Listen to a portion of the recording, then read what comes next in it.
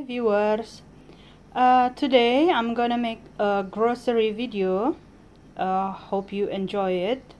And then I try to make in two languages, Bahasa and English. So hopefully my English is quite good today because I'm not fluently in English. So let's roll. Actually, yesterday I went to some supermarkets. So this all things I get from 2 or 3 supermarkets like this.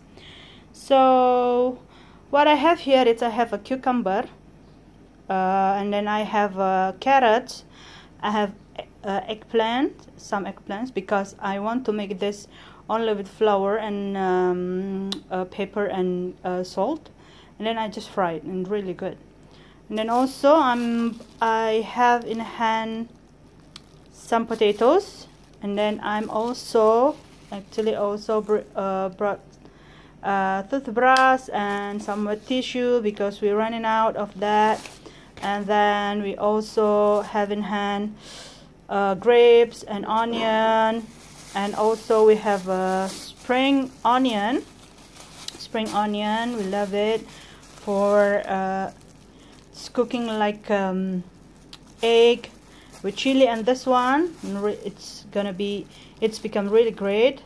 And then we bought also, this is quite new for us, this is pure coconut oil for deep fry. I think for heat it's better and better. I just saw some review in internet. They said that if you use coconut oil, it's better for you for high heat. And then also we pick up pure natural honey for my husband, actually, this one. And also this is quite new for us. This is Kraft macaroni and cheese. Sorry for the blur. This one, yes, this is quite new, and we just try to find out what it tastes, and hopefully it's nice. And then we pick up also this Kellogg's Special Oat and Honey, and also this one, it's quite new for us because normally we not use any cereal or oats with the honey and something like that. We just buy like a pure or chocolate like this. So we're gonna try it. Yeah, hopefully it's great. And then we bought also some Kellogg's cornflakes. Yeah, normally we bought this. We use this. Sorry for my English, guys. And then yeah, so we pick up this one. And also we have here, I think I'm not mentioned this. This one is cauliflower like this. Hopefully I'm in the right way to mention that. And then we pick up also, this is for like a chips, Lawrence paprika chips, like that. How to read that, I don't know. And then this is also new. So this product said you buy 2 plus 1 and it's free. This is in Bahasa, gratis, it's free. Okay, oops, sorry for that.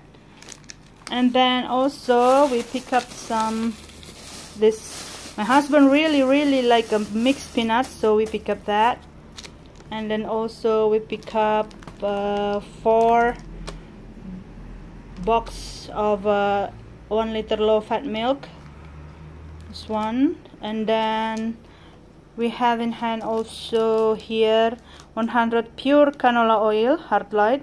And actually I have already review video about this, and I really want to know from you all viewers that how you think about this, especially canola oil, because sometimes they said this is good, this canola oil is good, or better you use coconut oil or olive oil. This is little confused, but normally I use this one for cooking, for stir fry, for deep fry, for high heat. I use this all. And hopefully you as a subscriber, and hopefully you press that button, what is this, what I said, button for give me some opinion about this, hopefully, please. And then I'm also bring home some no, not some, this is a chili garlic sauce. This is from Maggi. It's really nice. This is the second time for us to use this sauce and we like it.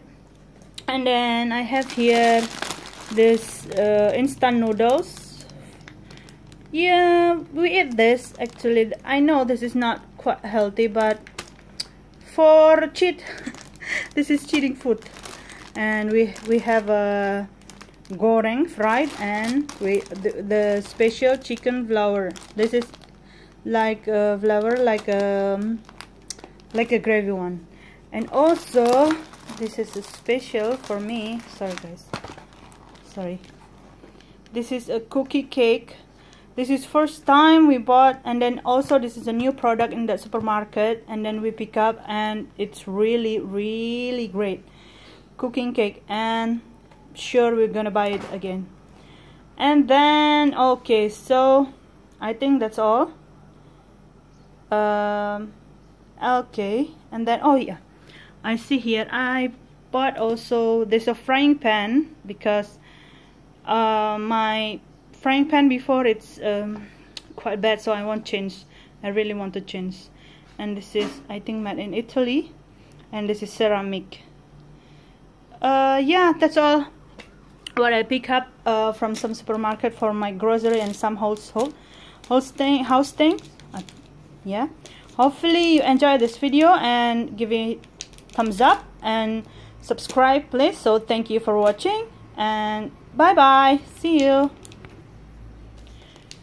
Hi my friend, ketemu lagi di video untuk grocery, untuk bahan makanan. Aku coba buat hari ini video tentang apa yang biasanya aku makan, aku beli untuk stok bahan makanan di sini bersama suamiku. Jadi coba kita lihat ya, enjoy ya. Oh ya, jangan lupa. Oh, I mix this with English because this video I make in 2 languages, so that's makes me a little confused. Jadi bingung ya, ini mau bahas apa. Oke. Ini aku ada, coba kita lihat satu-satu ya. Mudah-mudahan kalian suka videonya, enjoy ya.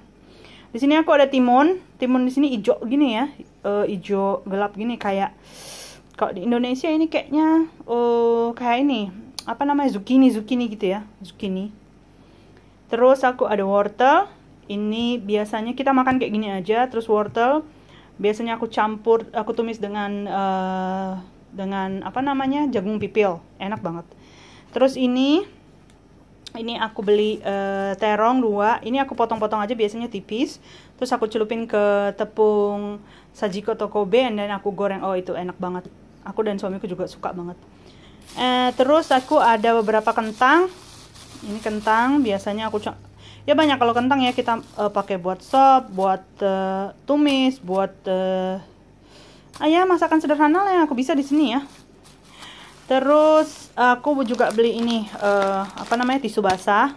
Biasanya kita kalau belanja atau apa gitu suka bersihin apa trolinya itu loh, bukan bekas pegangan orang tuh, pakai ini. Terus suamiku juga suka kali ini kacang campur tuh, kacang campur. Bisa lihat ya.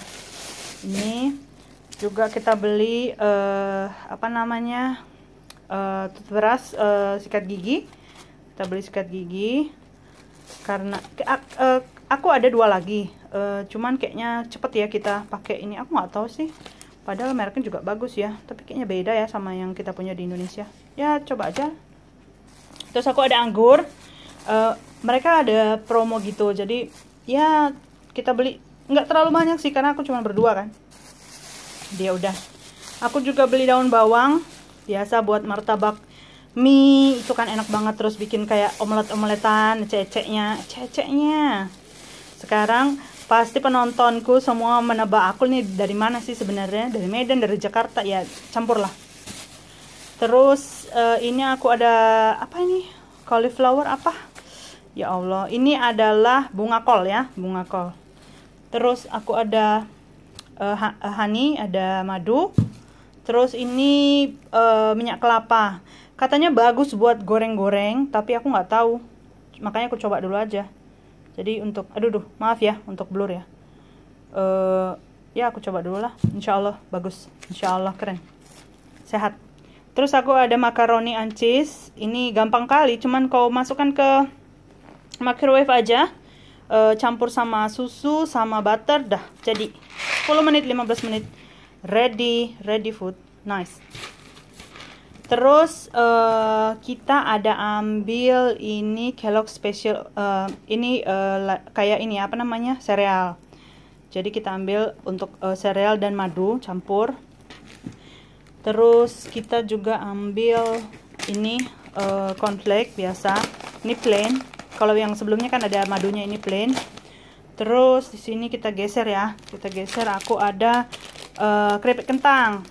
Nah ini gratis satu. Aku nggak tahu ya. Tapi mereka bikin 2 tambah 1 terus gratis. Mungkin dari Indonesia. Tapi pas aku baca kayak bukan dari Indonesia gitu. Mungkin mereka sell untuk Indonesia terus diimpor kali ke sini. Aku juga nggak tahu. Terus ini ada cabai dan bawang, chili sauce, saus cabai, mereka campur. Enak ini, karena di sini agak susah cari merek-merek Indonesia ya, susah. Tapi ya kita coba lah.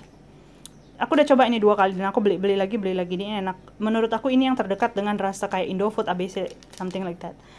Oke. Terus aku ada ini coklat, kue coklat di dalamnya. Jadi ada kayak ini tuh, lihat nih, kayak ada butiran-butiran coklat terus di atasnya dilapisin coklat lagi. Ini enak banget. Sayangnya aku beli 1 karena kemarin mau coba, karena ini new product juga, produk baru. Jadi aku belinya 1 dulu mau coba. Nanti pasti aku akan beli lagi ini. Terus ini kita ada, aduh maaf ya berantakan. Ini ada Saudia low fat milk. Kita beli 4, ini biasanya 3 hari atau 4 hari 1. Jadi kita beli ini karena kalau udah dibuka biasanya kan kalau pack kayak gini kan bisa rusak ya kalau nggak dikulkasin. Terus aku juga ambil ini minyak canola. Ini aku nggak tahu, tapi ada beberapa orang yang bilang kalau untuk goreng ayam gitu mendingan kau pakai tadi minyak kelapa. Tapi minyak kelapanya mahal. Makanya aku pakai ini aja lah udah. Jadi tapi aku coba juga dengan ini si minyak kelapa tadi ini kan. Ya coba aja lah gitu. Tapi kalau untuk biasanya aku untuk semuanya aku pakai ini. Terus aku ada Indomie untuk makanan nggak sehatnya. Aduh maaf ya. Bukan bilang makanan, bukan maksudnya nggak sehat, cuman ya untuk apa namanya, untuk balance. Ya itu semua yang aku beli kemarin. Terus aku ada beli juga ini. Aku mau ganti frying pan-nya. Frying pan-ku udah jelek kali. Ini kemarin dia diskon, harusnya sekitar 600.000 gitu kan. Dia diskon 50%, jadi tinggal 300.000. Ya udah aku ambil aja lah. Kira-kira ya 300.000. Oke teman-teman, kawan-kawanku di Indonesia, tolong subscribe, thumbs up, semuanya lah pokoknya yang buat channelku ini naik ya. Biar aku ada duitnya. Ngemis sekali. Buat kawan-kawan Jakarta di Medan semuanya, thank you for watching. Terima kasih udah menonton. Ibu-ibu, bapak-bapak, terima kasih udah menonton. Dan sehat selalu. Jangan lupa thumbs up-nya sama subscribe-nya ya. Kalau ada komen, ada mau minta video apa, mungkin mau lihat-lihat situasiku di sini, di sekitar, di kota, di luar, bilang ya di opini below ya, di bawah ya. Insya Allah semua orang baik-baik saja, ekonomi Indonesia juga makin maju. Dah, assalamualaikum.